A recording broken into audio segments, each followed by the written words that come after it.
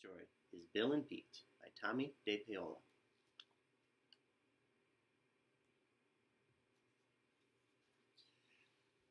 William Everett Crocodile lived on the banks of the River Nile with his mama. And one day Mama said, "William Everett, now that you have a nice crocodile teeth, we must go to Mr. Hippo's store and get you a toothbrush before you start school tomorrow." William Everett liked Mr. Hippo's store because it was full of things, and he and Mama walked up one aisle and down another. They stopped in front of the toothbrush counter. "You may choose one of your own toothbrushes, William Everett," Mama said. And William Everett looked and he looked and he looked. "Hi," said the toothbrush. "What's your name?" "My name's William Everett." "What's yours?" "Pete," said the toothbrush. "I found the toothbrush I want, Mama," said William Everett. "His name is Pete." "Oh, good," Mama said. "We can go home now." So Pete became William Everett's toothbrush and his best friend, too. The next morning, Mama said, "William Everett, wake up. It's time to go to school." "Oh, Mama," William Everett said, "I can't wait to read and write and learn all about crocodile history."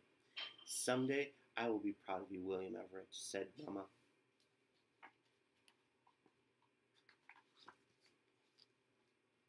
"Now, class," said Mrs. Ebris, "today we're going to learn the alphabet, and then we'll be able to write our names.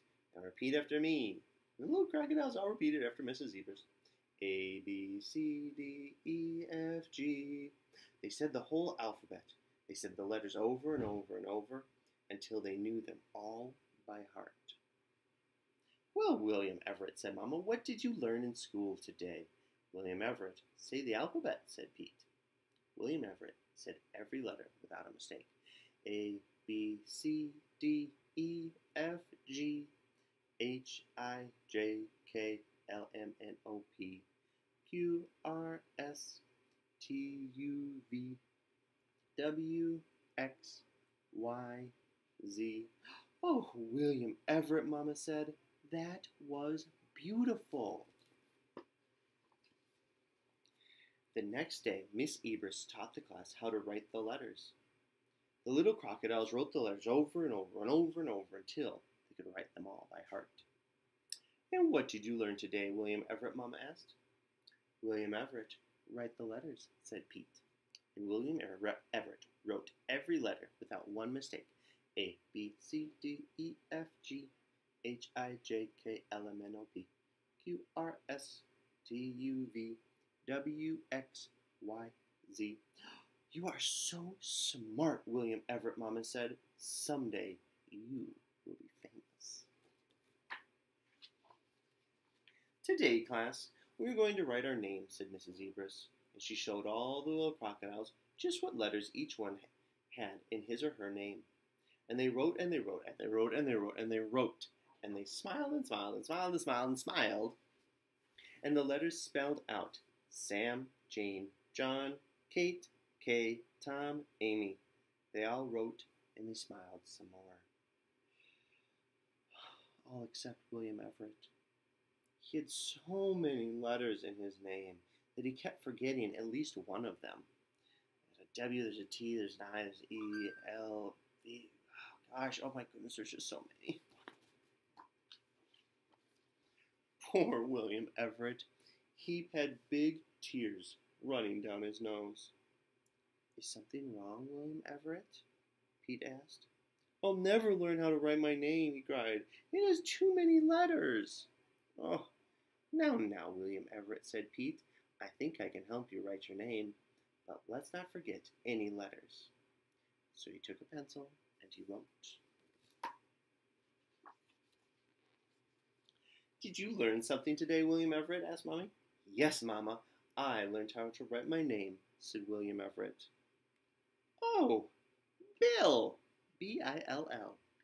And one Saturday, when there was no school, Bill and Pete went down the River Nile and sat on the banks with the sun, and a man on a bicycle went riding by. Behind the bicycle were cages filled with crocodiles. "I wonder what that is all about," said Bill.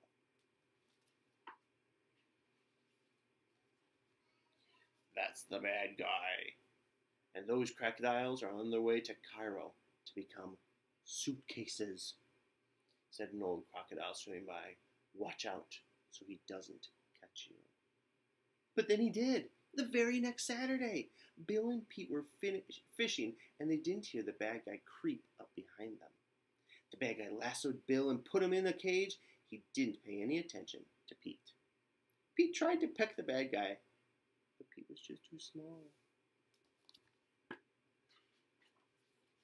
Oh, poor Bill. He was on his way to Cairo. All he could think about was suitcases.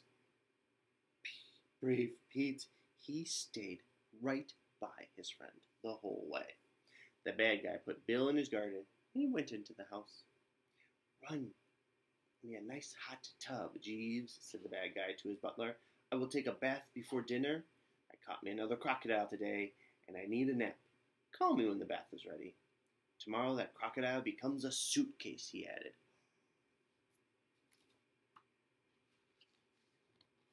Now, not if I have anything to do with it, said Pete. I'm more than just a toothbrush. And Pete picked the lock with his beak. Quick, Bill, let's get out of here, said Pete. No, I'm mad, said Bill. I'm going to make sure there are no more crocodile suitcases. Bill climbed the wall. He crept through the living room, into the bathroom.